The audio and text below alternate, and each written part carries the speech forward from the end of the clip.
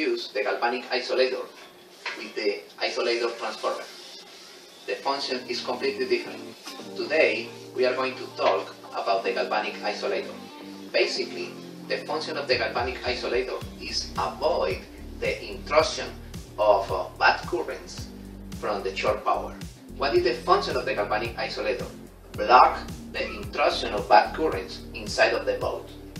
Now I am going to explain to you the procedure to verify if the galvanic isolator is working properly. We are going to select in the voltmeter the function diodes.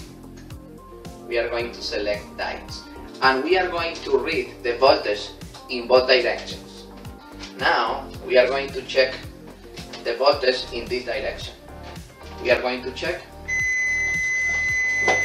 Okay, now 0.1, 0.2 volts, 0.3, 0.4, 0.5, 0.7,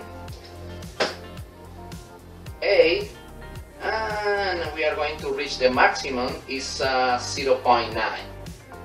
Is 0.9. In this way, the galvanic isolator is good. Now we are going to check in the other side.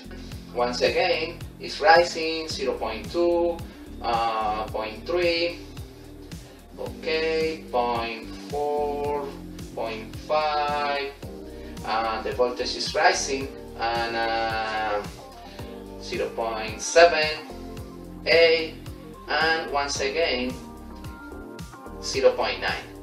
In both sides is perfect. That galvanic isolator is working properly. Forget that the galvanic isolator is installed in series on the ground line. This is the ground, this is the ground coming from the shore power, and I cut the ground and I insert the galvanic isolator in series on the ground line. Normally you should replace or check the galvanic isolator when you have excessive corrosion in your boat.